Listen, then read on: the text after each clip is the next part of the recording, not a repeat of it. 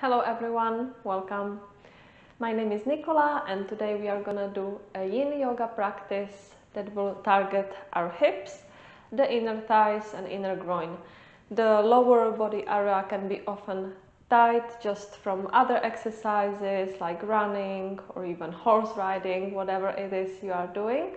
So it's important to keep some focus on the lower body, and in general also it's just good to release the hips, and not only physically but also it is said that the emotions are stored in the hips, so we will also try to release the suppressed emotions and feelings from the hips and just see what comes up. Maybe there will be some stories going through your head, or something will just appear that you didn't even know of or think of anymore. So just observe your experience, don't judge it, don't think about it twice, just let it flow, let it go through and enjoy it if possible. Please do have two blocks at hand. We will be needing them. I think some of the poses will be more accessible with the blocks, and also in yin yoga we are holding the poses for an extended periods of time, so then we really want to make it as comfortable as possible to hold the poses comfortably and not to be in pain. Pain is definitely not what we want in yin yoga or in yoga in general. So at the moment we can just leave them aside and we will start in wide-legged child's pose. So bring the toes to touch and the knees are going as wide as it's comfortable. So really use the first moments to adjust and to find your pose, so you can feel the stretch, but it shouldn't be so intense that you are having a hard time staying in the pose. So keep in mind that we are staying here for a while. So really less is definitely more in yin yoga. Once you find the perfect sweet spot, relax your forehead on the mat, relax your arms, your neck, and start focusing on your breath.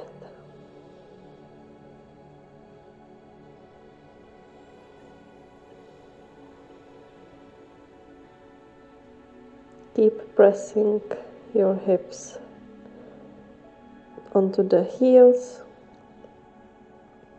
and if the forehead feels a little bit uncomfortable, you can also place one cheek on the ground, and then after some time you can just switch sides.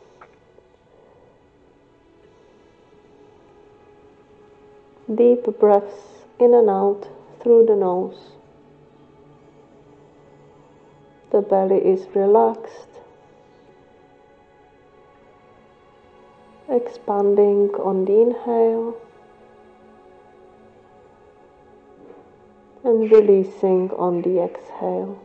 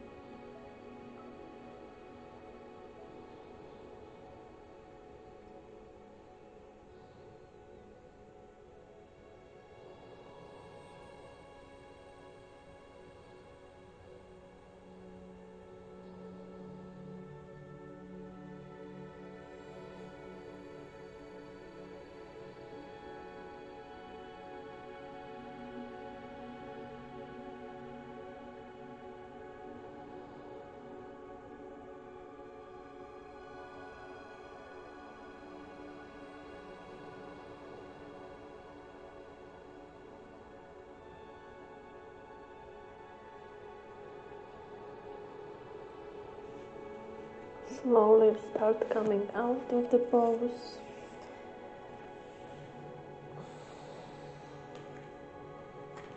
Bring your knees back together and bring your blocks to the front of the mat. We are coming into low lunge, so maybe you won't be needing the blocks, but I really like it with the use of the blocks. Bring the right foot to the front of the mat, and then you want the right knee stacked directly over the ankle. And maybe you are staying here with the hands on the mat, or you can be a little bit elevated by the use of blocks. So you just place the blocks to the longer edges of the mat. And again, maybe play with the distance in between your legs to make it more accessible. You can also rest your belly on the right thigh. Relax your neck, your shoulders, and come back to your slow, steady breaths, in and out through the nose. So here we are stretching into the inner groin, the thigh, the front of the left leg.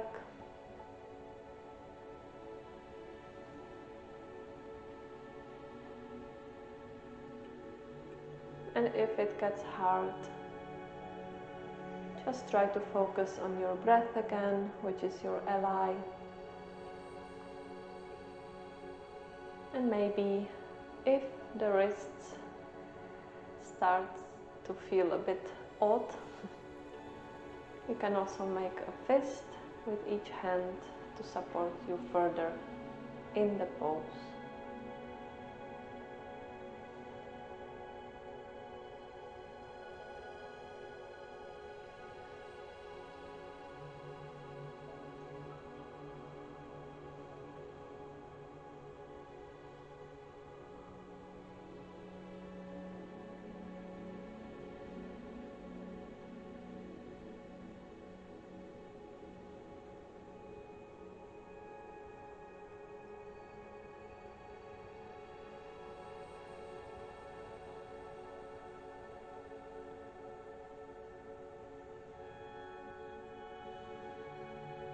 If you notice that your mind starts to wander, just try to bring the attention to the pose, to the sensation in your legs, in your hips, and bring your focus back on the breathing.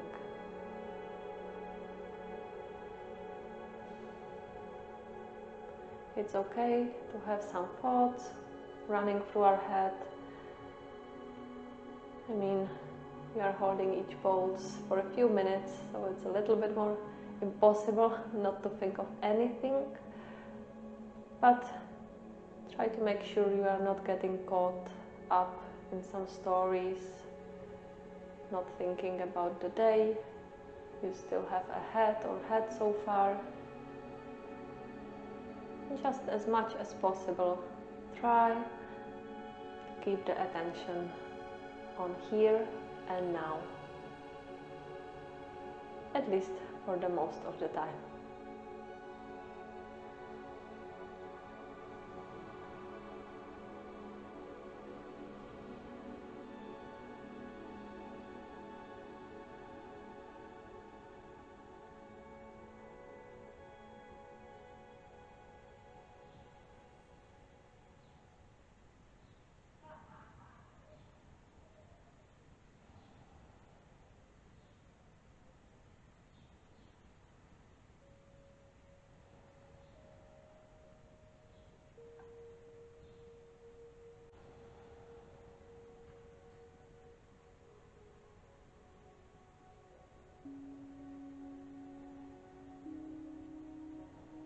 Let's bring the right foot back.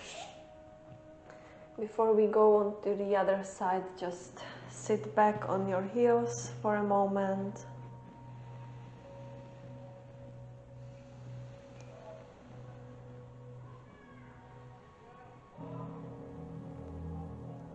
Release the tension that we've created.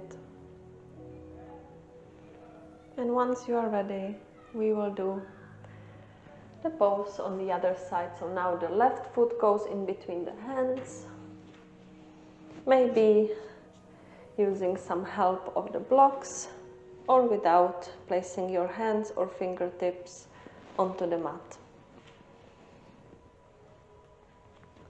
Find the distance where you have some sensation, where you can feel the stretch, but it shouldn't be unbearable, for sure.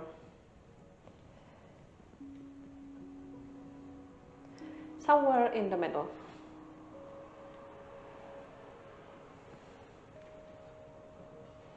Spread your fingers wide so you are not putting all the weight on your wrists. And also can relax your belly onto the thigh. Again, to put some pressure off. And once you have your position, close your eyes to focus inwards.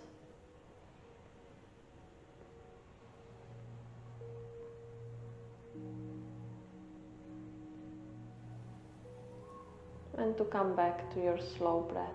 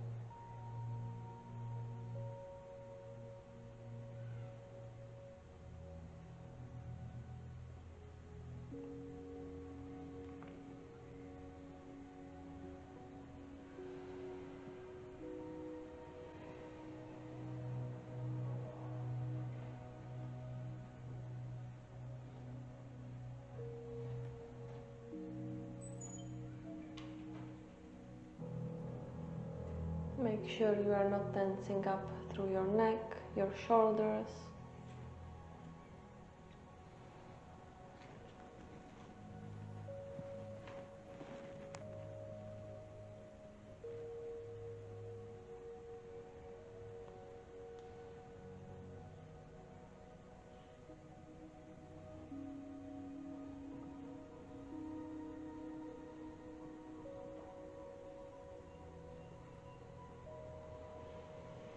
And let's come out of this one. So again, we will sit on our heels.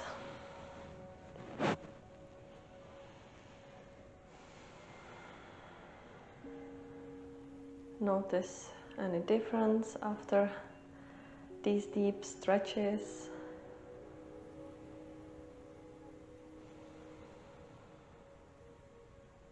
And our next pose will be pigeon. So again, with or without a block or blocks. First, we will bring the right knee behind the right wrist. The right ankle goes behind the left wrist. and then stretch the left leg behind you. If your right hip is quite far from the mat, you can place a block under the hip. It will make it more accessible. Just take the time here and make sure that you are in the middle, so you are not leaning on one side more than the other. And once you find your point of center, you can fall down, maybe completely onto the mat, or a block can go here under the chest, or under the forehead, under the forearms. Again, take some time and choose the variation that works for you the best.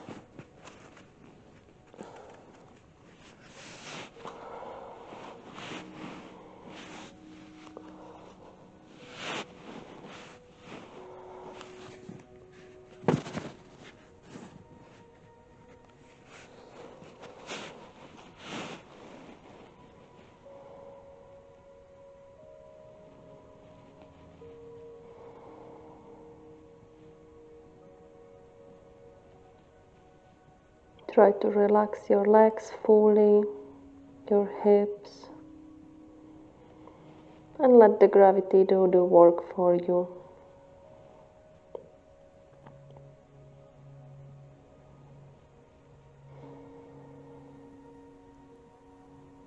If it becomes too much, just prop yourself more, or come up and stay working on the pose from up. That's also possible.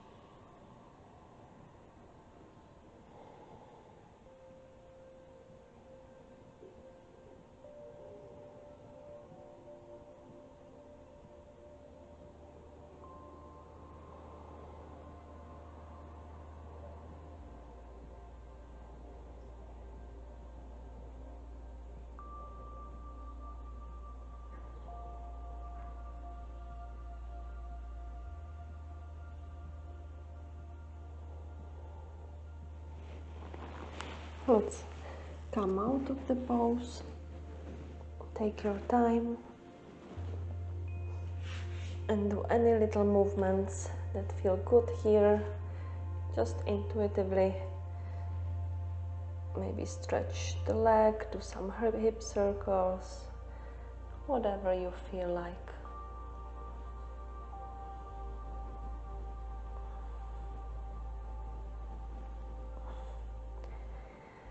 And once you are ready, we will come to the other side. So now the left leg goes to the front. Don't worry if your shin is not parallel to the shoulder edge of the mat. Really not the important deal here. Find the center, so the weight is in the middle. Once you've got it, maybe prop your hip with a block or with some blanket, and then you can work the pose from up here or fold down onto the blocks or all the way down to the mat. We can use the first moments to adjust, so then you can be able to hold the pose for longer. We really don't want you to suffer through the experience. Once you find the edge, try to relax your lower body, the hips, but also the upper body, the shoulders.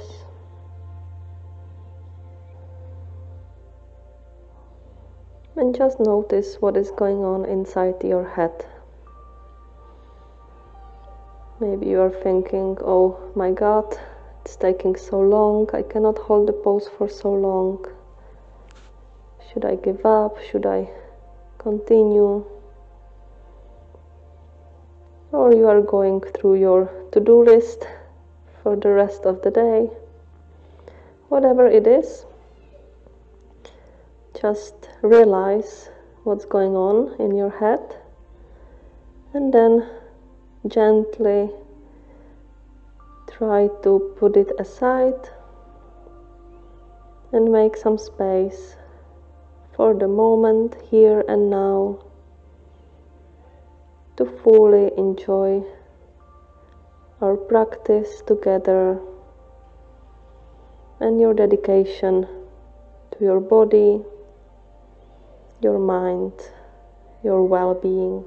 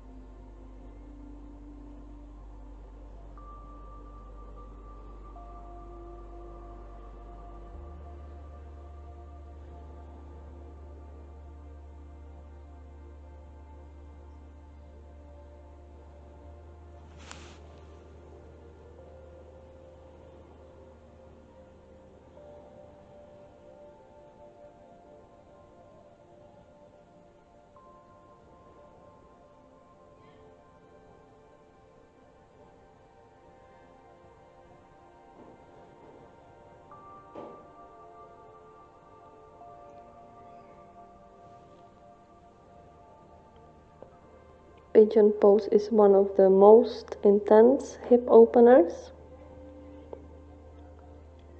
but it's really beneficial not only for the stretch into the hips, but also it brings the blood to the reproductive organs, the uterus, the ovaries, so it promotes the hormonal balance, a healthy menstrual cycle.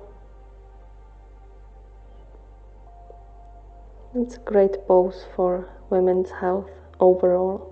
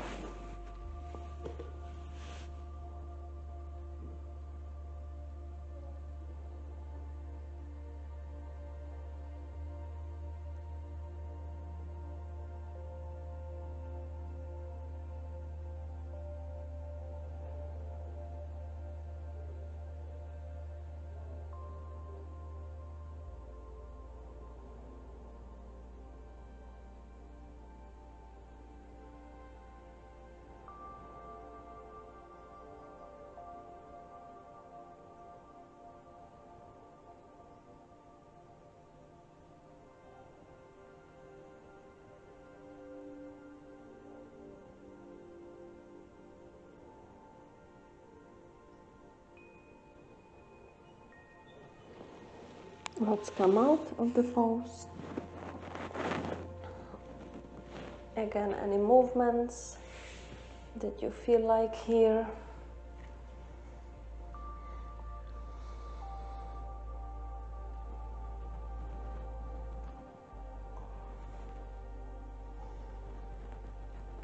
Just to wake up the hip again.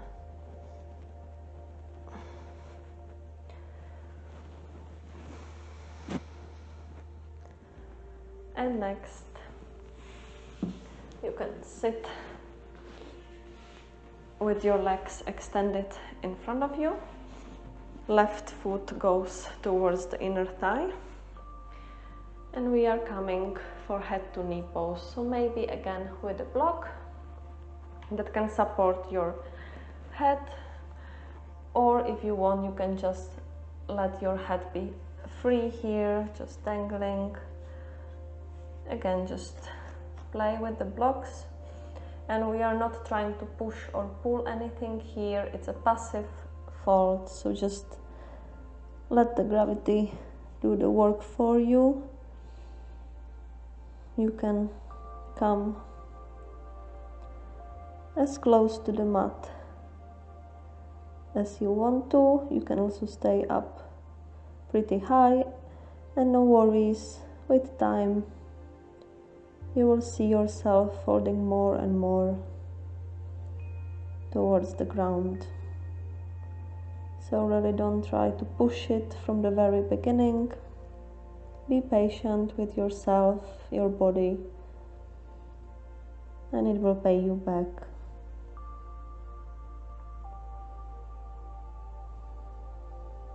Maybe with time you will need less blocks, less support,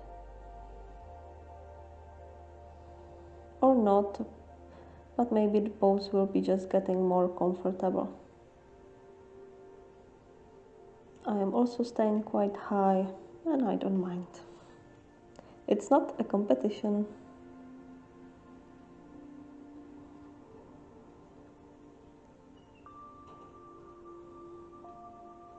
So except for the back of the leg, we are also stretching into the spine, into the whole posterior chain.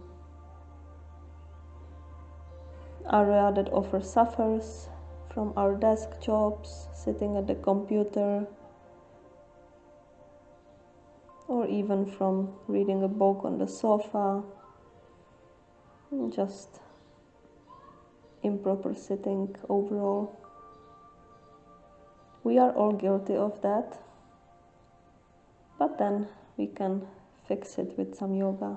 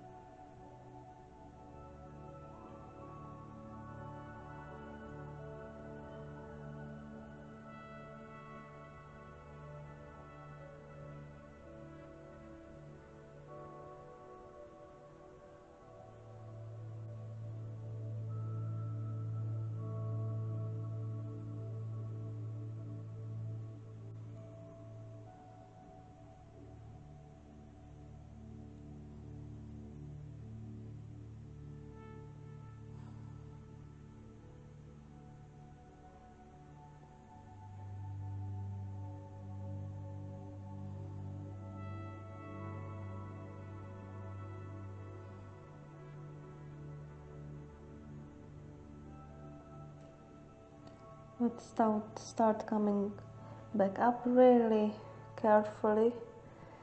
We've been here for a while, so it can be a bit tough on the back.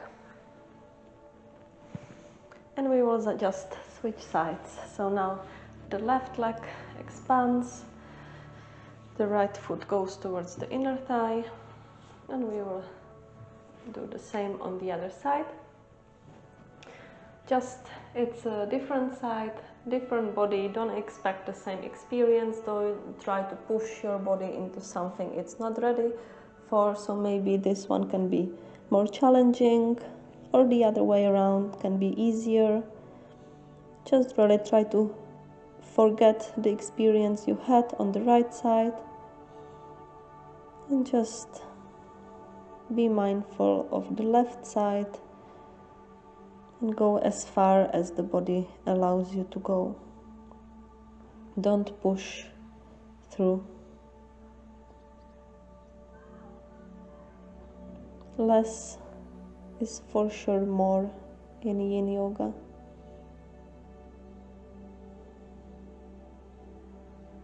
We don't want to pull any muscles, but by these passive stretches we want to target more the deeper layers, the joints.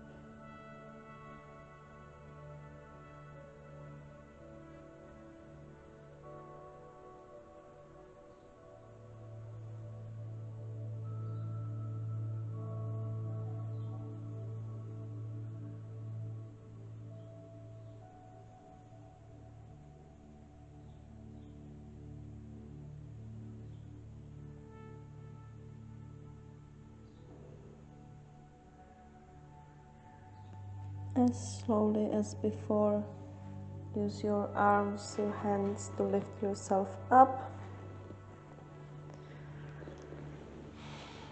And one more forward fold straddle this time. So you can open your legs to the sides, wide open. And same here as before, maybe with a block or without. I will see what I choose this time. And you can slowly start folding forward. Maybe just letting your head be heavy or let it rest on a block.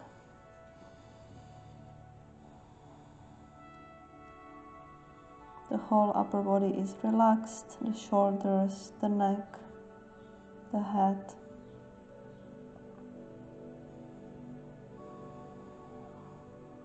And let yourself, with every exhale, bring closer to the mat.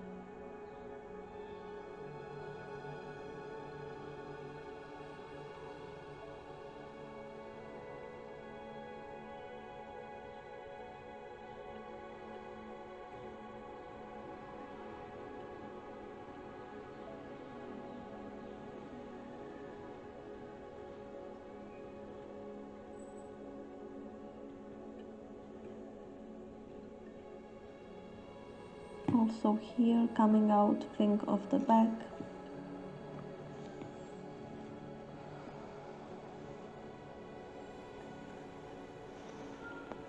Maybe use your hands to bend the knees. And we will come down, lying down on our backs. You can put the blocks aside, we won't be needing them anymore. And we are coming into our last pose, into a happy baby. So again, options. You can just bring your knees to your chest and work on the pose from here. or you can grab your feet with your hands from the outer edge of the feet, or you can grab your big toes with the two-piece fingers. So we are trying to bring the knees closer to the mat, and at the same time a little bit pressing them open with the elbows. The tailbone should stay close to the mat, and try to keep the legs as relaxed as possible. You will need a little bit of arm strength to keep the legs in place, but not so much that you are tensing up through your shoulders. Just some middle point again. Deep belly breaths in and out through the nose.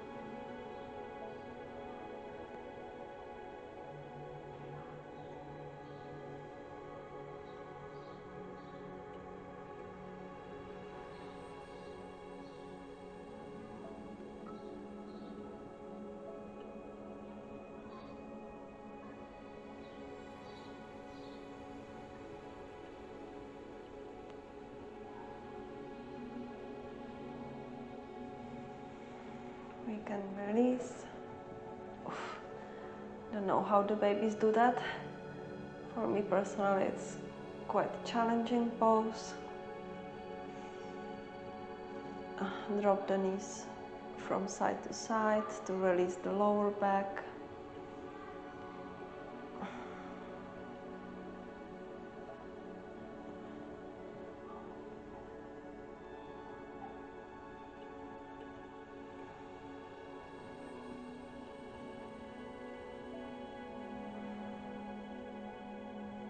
And then find lots of space to come into Shavasana. Take some space with your hands, your arms, your legs, and allow yourself to relax fully and to enjoy these final moments of relaxation. Still staying in the present moment.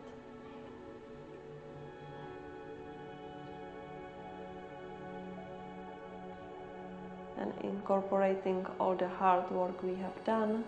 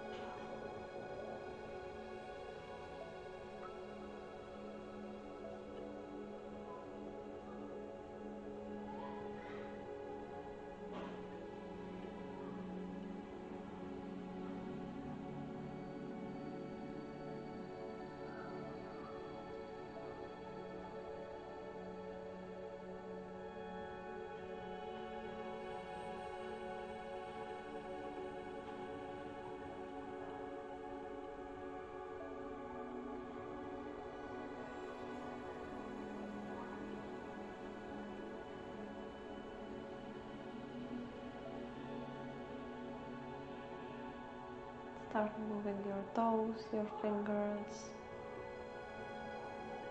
slowly waking up. A big stretch through your arms, through your legs.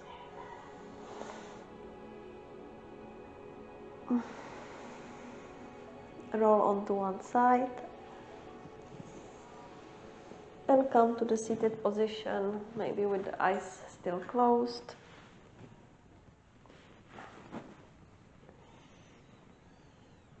Bring your hands in front of your heart.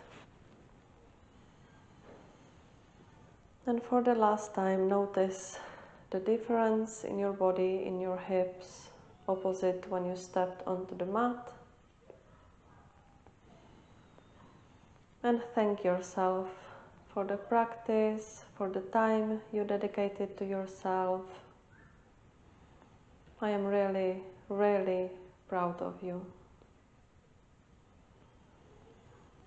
Let's seal the practice with the chant of Om together, one time.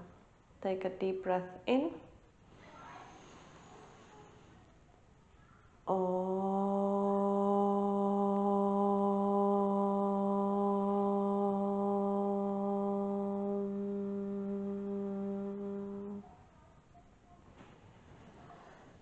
Namaste. Thank you for joining me today on the mat. I hope your lower body, your hips are feeling loosen up. Mine definitely are off the charts, loosen up. And I hope to see you practicing with me again soon. Please let me know in the comments below how you felt during the practice and how you are feeling now.